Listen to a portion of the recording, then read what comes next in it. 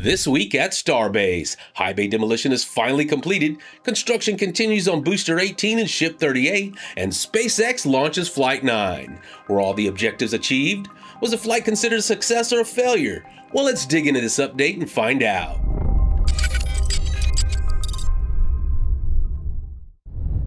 Starship 35 left the Massey outpost on Friday morning and was brought back to the build site for final launch preparations. The ship was brought in through the winding back road at Sanchez and into Mega Bay 2. Later, inside the bay, the ship would be loaded with dummy Starlink satellites. Work continued on the tank farm expansion with the addition of 2 more pump motors to the methane side of the pumping station. Back in Mega Bay 2, Ship 35 was moved from the static fire stand to a transport stand. Dummy Starlink satellites were staged in front of the bay to be loaded into Starship 35. The chopsticks at Pad A were given a few actuation tests, moving from side to side before being lowered back down to the hard stop at the base of the tower. No catch was planned for Flight 9, and the chopsticks would only need to stack the ship and the booster. The Starlink satellite loading jig was lifted up to Ship 35. Workers spent the next 2 hours working the jig into place. Crossbar elements, which are used to align and move the satellites for deployment, were then loaded and installed inside the ship. After weeks of preparations, 4 excavators began to pull, and the remainder of the High Bay's highway side wall was brought down, falling into the clearing between the excavators and the bay. A hydraulic shear was used to break and pull down the remaining upright section of the wall. Crews got right to work with cutting torches, breaking down the beams and columns into short links for recycling. By early afternoon, most of the cutting work was already complete, and workers got ready to pull down the next wall. Booster 14 rolled out of Mega Bay 1 ahead of relocation to the launch site for its second flight, with its canted grid fins realigned on exit. The back wall of High Bay was the next to be pulled down. A pair of excavators flanking the drop zone gradually worked the wall off its supports, and soon enough it was toppled over. 4 excavators joined in to topple the third and final section of High Bay, bringing it down late in the afternoon and clearing the way for the construction of Giga Bay. Tower 1 began preparing for a booster lift, with the sticks starting to move a bit, followed by the ship quick disconnect retracting. The arms were then put through a short test, moving to the launch position before resetting for booster lift. Over at the build site, the first of the Starlink simulators was loaded into Starship 35. These dummy units are designed to test the deployment mechanisms inside the ship for future operational use with next-generation Starlink satellites. 8 of these dummy satellites were loaded into the ship. Workers began moving Booster 14 to the launch site in the evening, bringing it down Highway 4 to the launch complex for its second and final flight.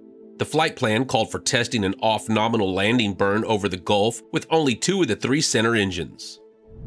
36 tanker loads of water were brought to the launch site to fill the pad's deluge system for Flight 9. Before we go any further, I'd like to thank all of our YouTube members, Patreon members, and everyone else that watches and subscribes to our channel. If you enjoy this type of content and want to stay up to date on all things Starship, make sure you subscribe if you haven't already and consider becoming a member. A lot of coordinated effort goes into making these weekly updates, and without your continued support, we wouldn't be able to keep up with SpaceX's rapid development. So thank you again from all of us here at LabPadre Space. Now let's get back to business. Booster 14 was moved between the chopsticks early on Sunday morning ahead of its lift onto the launch mount. Once the booster was fixed to the chopsticks, the lift began and the booster was soon set down inside the center ring mount. With the booster on the mount now, the chopsticks were released and reset to the resting position off to the side of the base of the tower. Inside Mega Bay 2, Ship 35's payload bay door was closed for the final time and the ship was ready for flight. Ship 35 was brought out of Mega Bay 2, ready and waiting to roll out to the launch site. The ship's journey to the launch site began shortly after noon, and it arrived to the complex about 40 minutes later. Ship 35 featured multiple improvements over Ship 34, including better vibration management and more preloading on the engine mounts to help prevent the engines from failing in flight. Once inside the gate, the ship was moved between the chopsticks and the chopsticks were moved into the lift position underneath the forward flaps. Afterwards, the lift pins were then engaged. After that, the ship's aft flaps were extended to their full width, readying it for lift. Later on, the Pad B launch tower's chopsticks were then raised up the tower.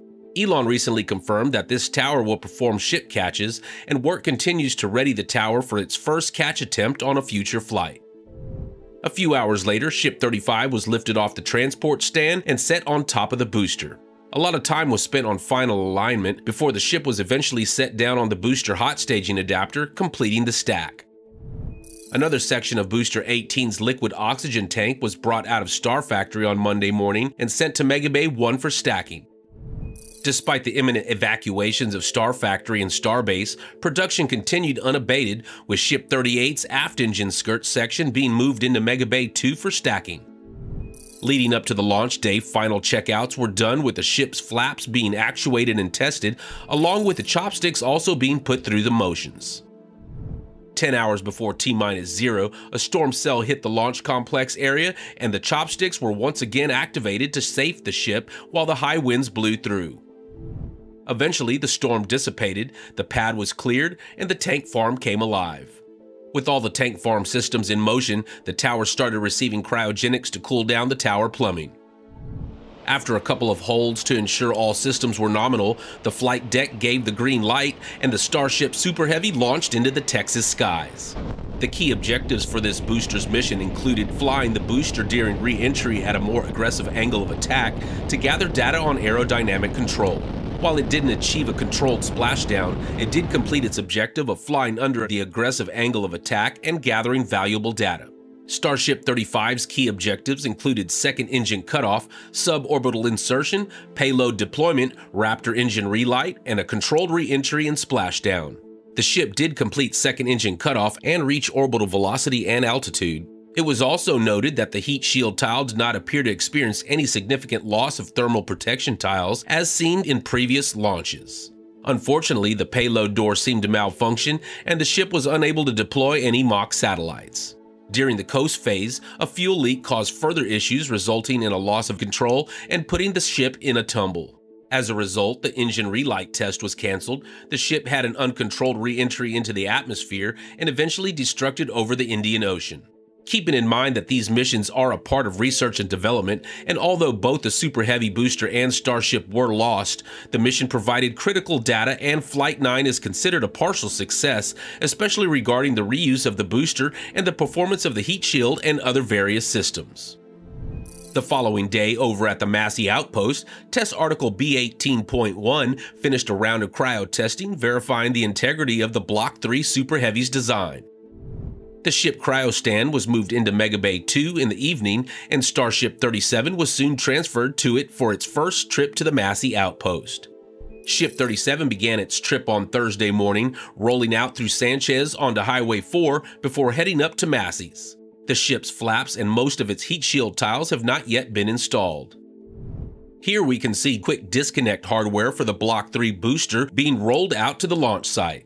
The new boosters will have two interface ports in separate housings, which will help keep the methane and oxygen from mixing. A vaporizer was also delivered to the launch complex, continuing build out of the tank farm expansion. Crews also continued their work to close back up the front facade of Star Factory, reworking the edges and corners of the shortened structure. Meanwhile, Ship 36's third vacuum Raptor was moved into Megabay 2 for installation. Over at Pad B, the third water distribution manifold was installed on the launch mount. The pad deck has extensive water cooling to help prevent damage and erosion during launch. Back inside Megabay 2, Starship 36's left aft flap was installed. Once the mishap investigation into Flight 9 is complete, the ship will be modified and prepared for Flight 10. The Pad A chopsticks were raised up to the catch position and put through their paces, making sure they were still within tolerance after flight before being lowered back down.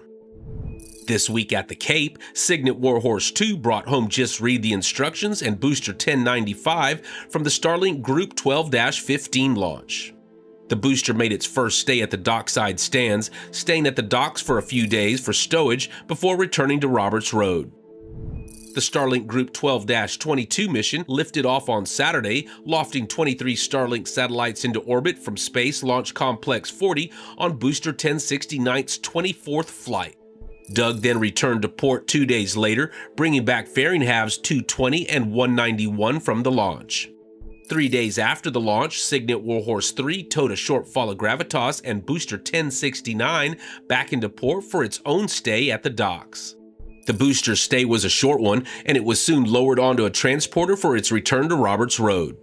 Cygnet Warhorse 2 didn't wait long to bring Just Read the Instructions back out to sea for the Starlink Group 10-32 launch, and was joined by Bob just a day later for fairing recovery. Starlink Group 10-32 lifted off from Launch Complex 39A on Wednesday atop Booster 1080, carrying 27 satellites into orbit for the booster's 19th flight. Cygnet Warhorse 3 towed a short fall of gravitas out to sea for the GPS III SV08 launch and was joined by Doug for fairing recovery operations ahead of the mission's scheduled Friday launch. Preparations began on Thursday for the Axiom 4 mission, with teams extending the crew access arm and reconfiguring the transporter erector for Dragon. If all goes well, Axiom 4 will lift off on June 8th and fly to the International Space Station for a multi-week mission. And there you have it, another SpaceX and Starbase weekly update brought to you by LabPadre. Don't forget to hit the like and subscribe button if you haven't already, guys, and we'll see you next week. Thanks for watching. LabPadre out.